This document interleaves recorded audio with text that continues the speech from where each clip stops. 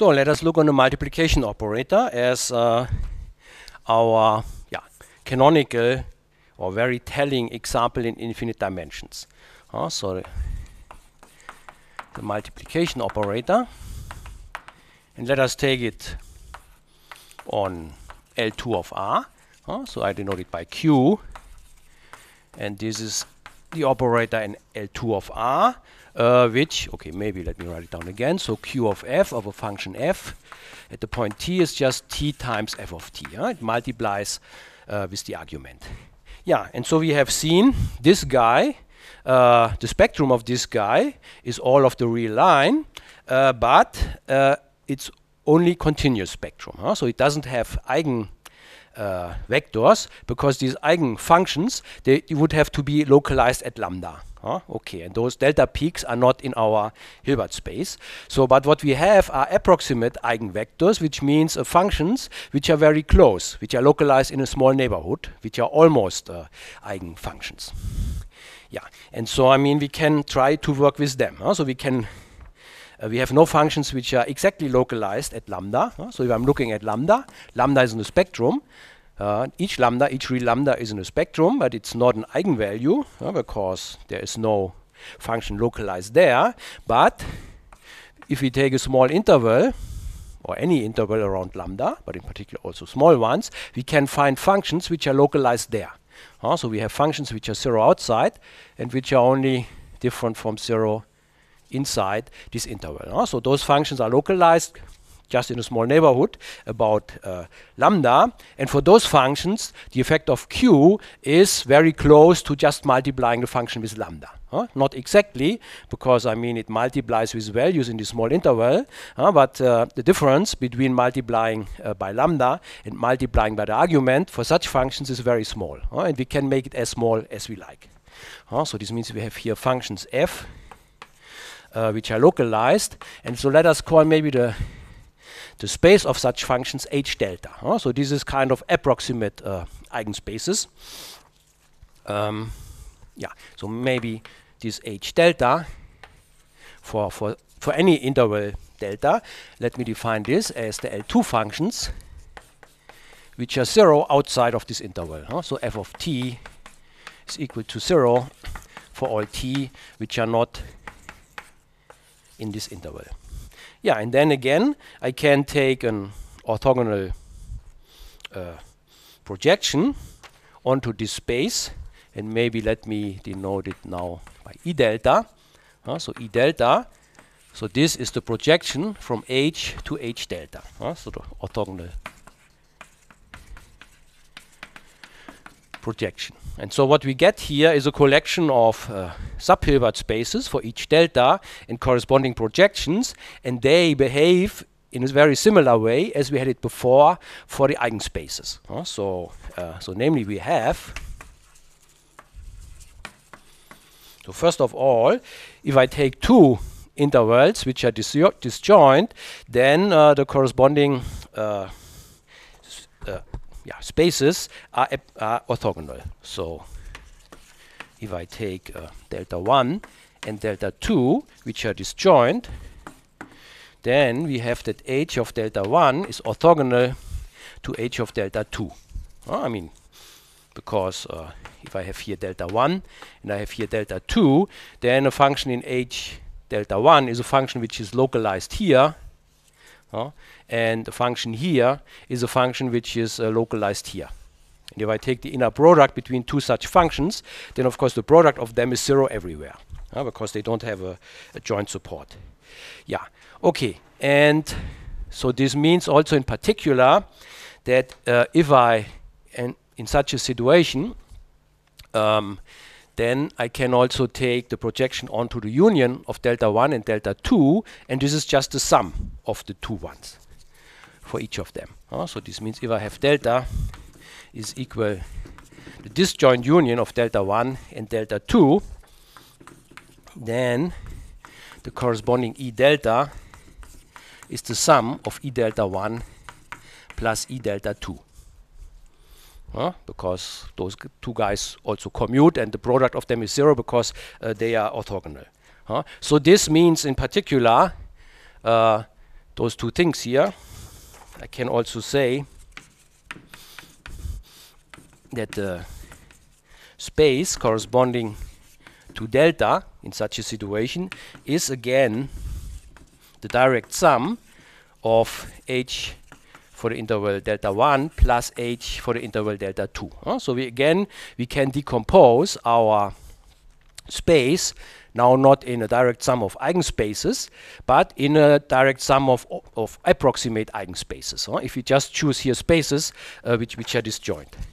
So in particular, this means if I cover all of R with a disjoint union of such sets delta I, then I can write my H as a direct sum of the H delta I's.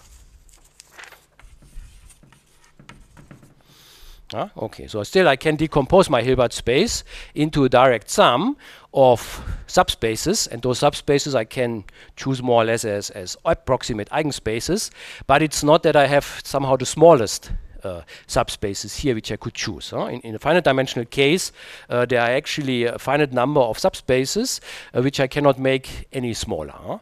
Okay, and then I get a direct sum of those. But here there are no smallest such components. I can make this decomposition here finer and finer, but there is not in a sense one where I cannot refine it anymore.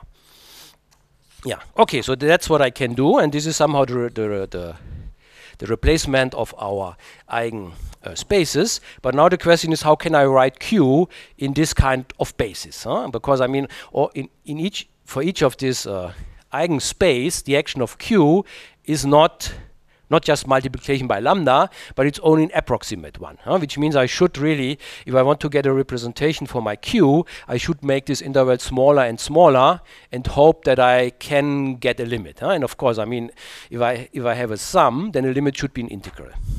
But let us see maybe a bit more precisely how this might work. So the question is, how can we represent Q with this kind of data?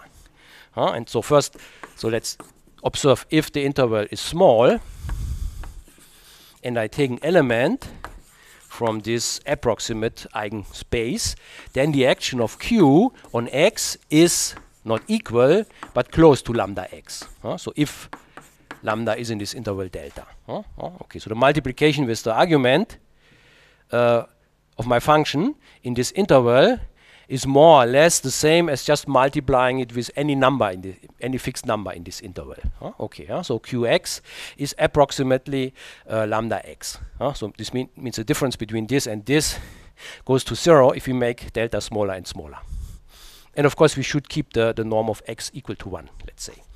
Yeah, okay, so we have something like this, and this means if I now want to write Q of x, somehow to imitate what we did before for diagonalizing our matrix, I can now, for any decomposition of R into such subintervals, I can write this as a sum over I, Q E delta I times x.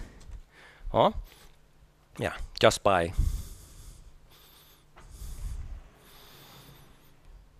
taking essentially this here for our sums, which I have here. And now, if the delta i's are small, then the Q applied to this guy here is very close to lambda I times this element here, E delta I of x, where lambda I is some element in this interval delta I. Good. Okay, so this is only approximate, but of course the idea is that we should refine now these deltas, making them smaller and smaller and smaller, and then hopefully this sum here converges to something, and this approximate here in the limit becomes an equality. So this means what we could expect, or at least hope for, is that the Q corresponds to the limit where we make this division into intervals, finer and finer, of the sum over I, and here I have lambda I E delta I. So you see again, I mean, I'm writing the Q as the sum over the lambda I x e delta I. And this should be true for all x. So we can write this for the operator itself.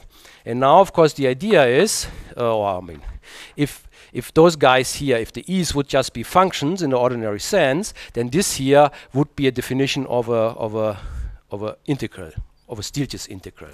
So this is something which should go in the limit, go to lambda dE lambda. Where this E lambda here is now a function of lambda which corresponds to E of the set minus infinity to lambda. Because here we're taking essentially the increments of this function. So this will be an increment over a small interval, and then we are multiplying it with an element from this interval. Yeah, okay. And so I mean this is from here to here. If the function E here is a nice distribution function, then this is a Stieltjes integral. Okay, so I mean in this background video, I have talked a little bit about how we define Lebesgue-Stieltjes integrals, and this is essentially this procedure. If we have here a function which is a distribution function, which means it comes from 0, it's monotonally increasing, and it goes to a finite value. And actually here we have, like for probability measures, so this distribution function would really go from 0 to 1. Okay, so this means what we have here is essentially a kind of operator-valued Stieltjes integral. And I have to talk a little bit about this, because it's really, the point is to give meaning to this, and of course to see that we have here guys which allow us to define such an integral. Okay, but this is really, I mean, this is the spectral theorem, which is true in this form in infinite dimensions and also for unbounded operators if we only make correct sense of all the quantities which show up here. So let me first say, so this is true, that we really have that Q can be written as something like this, and not only for this special Q, but actually for any self-adjoint operator. So this is true in general.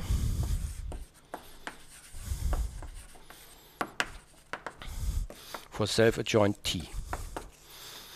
And our self-adjoint T can be written as an operator-valued Stieltjes integral. So it can be written as an operator-valued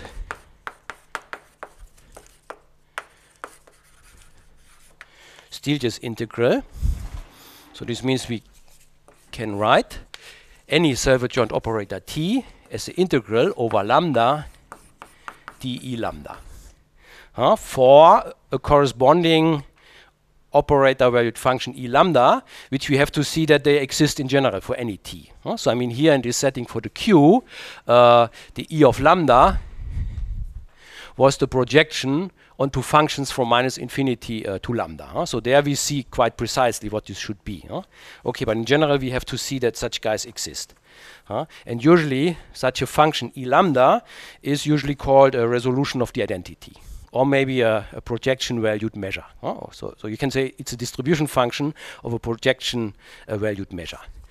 Okay, so what we have to understand a little bit better is that it's actually true that any self-adjoint unbounded operator T can be written as an operator-valued Stieltjes integral in this form for a corresponding